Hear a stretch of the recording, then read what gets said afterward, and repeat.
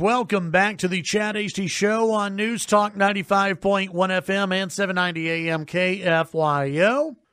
And joining us on the phones right now, editor of the Quorum Report, our good friend Scott Braddock. Scott, good morning. How are you today? Doing great. How are you? I'm doing pretty good. It's a nice, quiet Monday, right? Nothing happening at all. I'll see you later. Yeah, exactly. There's just it's downtime. That's what's going on. Downtime is the interim. People just need to kick back and enjoy. Yeah. Back to school time. Kids are post the pictures on Facebook and enjoy. Dropping the kids off at the first day and all that. It's always very cute. Yeah, absolutely. My daughter, my daughter 18, she will not allow that anymore. No, she won't allow the picture? Pictures, no pictures. No, forget that. She's too cool for all of us, believe me. Oh, sure. Of course. That's how it happens, right? Yes, sir. That's life. That's what happens. Well, Scott, on Friday, let's put, I guess, the last few days into a nutshell. On Friday, Representative Dustin Burrows resigned as caucus chair of the Texas House Republicans, which I think everyone kind of saw coming. Everyone had a feeling that this was probably going to happen. And then today on Mark Davis's show out in Dallas, Lieutenant Governor Dan Patrick, fresh out of the hospital, decided to make a little bit of news and say that not only could this impact, if this continues to go on, this scandal between the House Speaker, Representative Burrows, and Michael Quinn Sullivan, if this continues, it could impact the retention of the House. But also, let's release the tape. Let's release the audio and let everybody hear it. Release the tape. Patrick said, I really think everyone needs to hear the tape. Of course, he joined Speaker Bonnen in asking for the tape of the meeting that was held on June 12th to be released, to be put out there so that people can hear it. So far, as you know, Michael Quinn Sullivan of Empower Texans has only allowed select folks to listen to the audio. It seems that enough people have heard it now that some of the claims would seem to be more substantiated. At first it was only a few people saying that the speaker had offered to give these folks media credentials, take my media credential away in exchange for them spending their dollars in certain ways in the March primaries, specifically going after 10 Republicans. That's the allegation in the March primaries, 10 on the alleged speaker's hit list. And this morning Patrick said he wouldn't take sides, which is interesting to me, Chad, because you asked a great question last week, and I've been thinking more about it because, look, I think you're right to say, hey, does the average Texan care about this?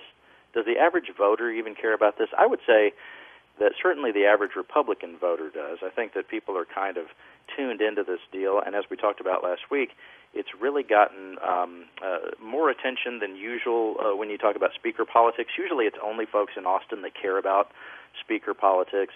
When Speaker Strauss was on his way out toward the end of his tenure, that's when Lieutenant Governor Patrick really started hammering him hard, and they really had the big throwdown about the bathroom bill, and that actually got national attention, right? People started to know who the Speaker of the House was. Typically, if you were to poll, who's the governor, just name ID, who's the governor, everybody knows that. Who's the lieutenant governor? Fewer people who know that, but still has a higher profile than the Speaker does. The Speaker's generally just an insider's concern. People who are really into politics know who the Speaker of the House is. And some of the feedback I got last week, as this story was going national, on the same day that Burrows was stepping down as GOP caucus chair, the story hit the New York Times. And so people all across the country have now seen this, if they care to read The Old Gray Lady. And, you had Bonnen basically returning the Speaker's office to a pretty low-profile thing, right? They didn't have drama. There were no big blow-ups in the session. And so some of the feedback when the story went national, some people actually asked me from around the country, they said, I thought you had that Speaker Joe something. A lot of folks didn't even realize that he had retired and been replaced with somebody else. So Bonnen had sort of done a good job of, making it low-key again. Now all of a sudden it's nationally out there again who the Speaker of the House is in Texas, and it's not for a good reason, right? And you have the Lieutenant Governor saying that he won't take sides. Governor Abbott last week was asked about this during his town hall that he held in the wake of the El Paso shooting, and Abbott would only say, look, it's a good thing that the Texas Rangers are investigating, that they will offer, I'm paraphrasing, but he said, basically they won't take sides politically in this. They'll just do an investigation, which is appropriate. And the lieutenant governor, who, of course, had been hailing Speaker Bonnen's performance during the session this morning, Patrick just saying, well, I'm not going to take sides. Let's have that tape come out so that everybody can decide. And to your question about whether people really care about this, maybe they don't, but I think here's why it's more important, or here's what's important about it. It denies Republican leaders the argument that they want to make going into 2020. Remember, coming out of the legislative session, the argument and the narrative from Abbott, Patrick, and Bonnen was what? It was GOP leadership united gets results, right? They were making progress on property taxes, school finances, etc. They were making some progress on substantive issues, and they weren't having blow-ups about things like bathroom bills, even though there was, some other sort of subtler red meat like protecting chicken sandwiches, for example. But most of it was about those substantive things. Now they can't make that argument. Remember, right after the session, you saw videos on YouTube and on Twitter and Facebook, and this seemed to be where they were going to go with the overall argument for a campaign next year. There were the videos of Patrick and Abbott and Bonnen, walking around the governor's mansion lawn and, talking about how they had made progress on these big issues. And you're not seeing those videos promoted now, are you? Yeah. Because you have Abbott and Patrick sort of trying to keep distance from Bonnen as he goes through this scandal, and I don't think it's behind him. I think you still see, even though he's asked for forgiveness, and there's a growing number of Republican House members who have said that he ought to be forgiven for saying terrible things, we still don't have all the facts on this. The Rangers have just started, or just, going to get underway with their investigation after being asked to look into it by lawmakers. But for right now, the Speaker is sort of radioactive, and going into 2020, if this lingers, then Republicans can't make the argument that they wanted to. They'll have to come up with something else. Yeah, but he can still raise money, and he can still send out money. I think it was smart of Patrick to not take sides because unless he has heard the audio and he hasn't gone public with it, until you do hear the audio, how can you take a side? I mean, this is why the audio should be released. And Scott, correct me if I'm wrong here. The only people who have not wanted the audio released were either within the Empower Texans organization or connected to it somehow, right? Yeah, only the people who are in control of the audio. Michael Quinn Sullivan and a few of the people who have been, I would say, their beneficiaries, if you will, of their largesse. Steve Toth, for example, who's a state representative from the Woodlands, said that he didn't think that the audio ought to come out publicly because he said there's such awful things that are being said by the Speaker on this recording. And Michael Quinn Sullivan has said the same. He said that the reason that he's not releasing the audio, and this reason has been disputed by some others who heard the audio, like Matt Makoviak on your show, for example, who's the Travis County Republican Party chairman. Sullivan says it would hurt the Republican Party. Makoviak and others said that's just not the case, and other conservative thought leaders have said the same, that this isn't about whether it would hurt the Republican Party or not, that the truth needs to come out. Look, again, Empower Texans acting as if or claiming that they're a media organization. I think everybody agrees, conservatives and liberals alike who have looked at this, moderates and everybody else, have said if they were acting as a media organization, they would release the audio because, look, there's a long history in the United States of investigative journalism and undercover journalism, right? I mean, that is a thing that goes on. Yeah. But when you find corruption, as they claim that they did, then you would release the evidence. If you're media, you would release the evidence of what you say is corruption in government, and they have refused to do that so far. Well, and you look at another group, and whether people like them or don't like them or believe them or not, the Project Veritas group that goes in, they do a lot of these undercover. They never they don't have stories that go on for 3 weeks or 4 weeks and go, hey, we've got a video. It's really good, and it's really damning, but we're not going to release it.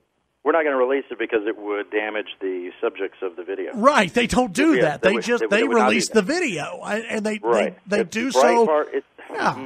Yeah, and again, this is not ideological either. This whole question about whether Empower Texans ought to have media credentials was, mentioning this on social media today. I was talking about the fact that, the Texas House and Senate don't decide who is a journalist. I think that would be dangerous to have the government in charge of who's media, who's a journalist. They don't have that power under the First Amendment. They do have the power to decide who's on the floor of the Texas House and Senate during their deliberations, as became, painfully obvious to me during the legislative session. But I would say that they should have that right to decide who's on the floor of the House and Senate. And if a group is not acting, in good faith as media here, I think it hurts their case for trying to get media credentials. Remember, Empower Texans is suing in federal court over being able to get media credentials for the Texas House, where they have been denied so far. They're taking that appeal to the Fifth Circuit in New Orleans, and we'll see how that turns out. But I think to add credibility to their argument, they could release the tape and let everybody decide and let the chips fall where they may. Well, and let's be honest, the lieutenant governor has been someone who has benefited from Empower Texans and the donations, and he is saying release the audio. The longer this drags on, it hurts the Republican Party. In my opinion, it does hurt the opinion that Sullivan and others have that if we release the audio, it'll hurt the Republican Party. Things have been damaged already. Release the audio and let the chips fall where they may. Let it move on. Again, this is not the way a media organization would act. This is the way that political operatives act, which Empower Texans is. And, of course, they have every right to be that, but then also claim to be media doesn't seem to hold water. Scott, I want to ask you about the Texas hardline stance on marijuana. Mm-hmm. Talk about that and the investment portfolio of the state. Well, this is really interesting. Ryan Poppy, my friend over at Texas Public Radio in San Antonio, got the scoop on this. It turns out that the state's Permanent School Fund Committee has an investment worth about $700,000 in a public company called Innovative Industrial Properties. You can guess what Innovative Industrial Properties does. They own and lease land to marijuana businesses in 12 states. Really? And of course, as we've talked about here on the show, during the legislative session, it was a big point of contention. Whether you would have medical marijuana, certainly recreational marijuana use is not something that is even close to being legalized in Texas, where it has been legalized in some other places. But when they are looking at trying to grow this fund, which benefits public schools, the people who are making the investments over there, they take a look at which stocks would be smart to invest in and which stocks would grow in value. And, of course, across the country, you're seeing more efforts to legalize marijuana. And so there are companies that are, legitimately traded on Wall Street. Canopy comes to mind and some others that people are, sort of rolling the dice. But it turns out that, in this $34 billion fund, one of the things that they're investing in is one of these, it's a real estate investment trust that deals with marijuana. And this has been going up since they bought it. Since they decided to get involved with this investment, it has been paying dividends, and the folks at the Permanent School Fund and the State Board of Education, they defended this as, look, it's not hypocritical. For one thing, the State Board doesn't make the decisions about, whether marijuana is going to be legal in Texas. That's the legislature and the governor and lieutenant governor, who, again, have taken the hardline stance. But when you're, figuring out what's going to be in your investment portfolio, most folks try to be dispassionate and just figure out which stocks are going to go up. And right now, it looks like marijuana-related companies like this, they're going through the roof. Some of them are. I would say that's a pretty wise investment. It's fascinating. I mean, it's for the same reason that you would invest, for example, in Square. Whenever you go to a small business and they have you run your credit card through the little Square deal. Yeah. I was reading about how Square wants to be able to do small business loans, and this is not related to the marijuana thing, but if they are going to do small business loans, it could be a good investment and could continue to accrue in value, because guess what?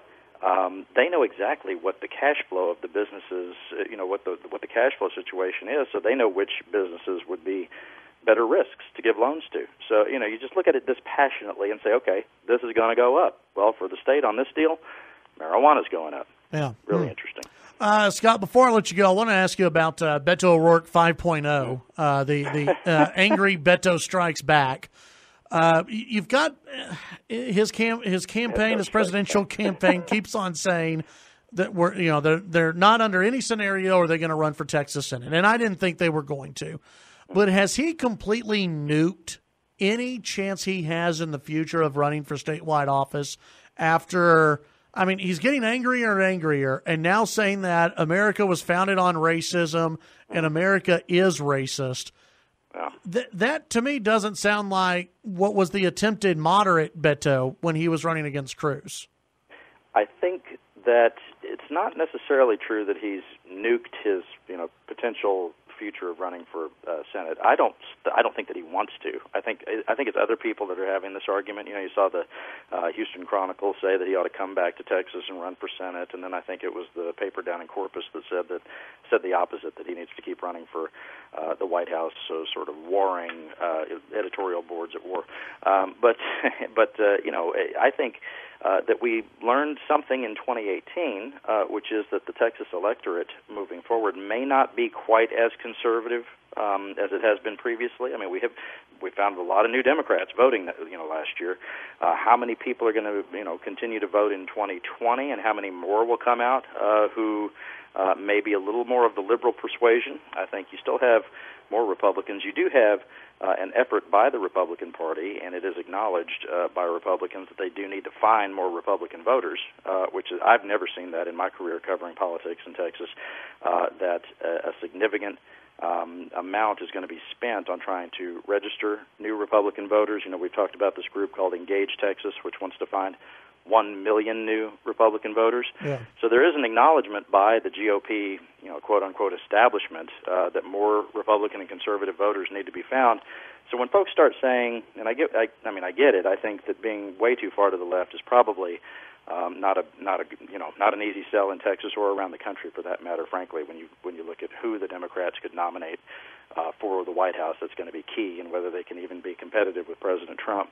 But I wouldn't say that moving a little bit more to the left means that he can't run for Senate. I just don't see any evidence that he wants to do that. It seems like he's committed, whether it's Beto 5.0, 6.0, 7.0, whatever. He's going to keep running for the White House. Yeah, no, I don't think I don't think he wants to run against Cornyn. I don't think he has any desire to. Mm-hmm. I don't think he ever has. I think that it's White House or bust. My whole thing is I think that the further that he moves to the left, if he wanted to run for governor against Greg Abbott in the future. Okay. Well, with some of the things that he has said lately, good luck with that. I don't think that would work out too well for him. But we'll see what the future of Texas looks like, I guess. Trying to stand out, in this field of, let's just be frank, very liberal candidates for the White House, and trying to sound as liberal as possible. I don't know how much it would damage future runs in Texas, but I can say that it is the reality of trying to run in this field where, look, you got Biden, who is sort of occupying the part of the primary that has to do with being a more moderate sort of Democrat. And who are the rest of them that have any shot at that? The governor of Montana probably doesn't have a real shot. He's a little more to the center, but I don't think he's got any real chance of being the nominee. So Scott, everyone else is just trying to out-liberal each other. We got to get going. Tell folks that they can find it, Quorum Report. Check us out there at quorumreport.com. Sign up for our free email alerts at quorumreport.com. We'll let you know what's going on with all this stuff down at your state capitol. Very nice. Scott, thank you. Appreciate it. Thanks, Chad. That's Scott Braddock, editor, Quorum Report.